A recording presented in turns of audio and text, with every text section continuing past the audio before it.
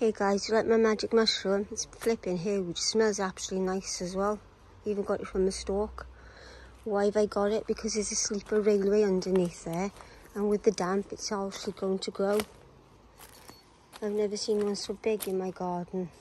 You usually get the brown ones and crappy ones. Because it's damp. There's a railway sleeper underneath there, as you can see. So because the damp is going to grow the mushrooms. So I'm taking this away because of the cats will get sick.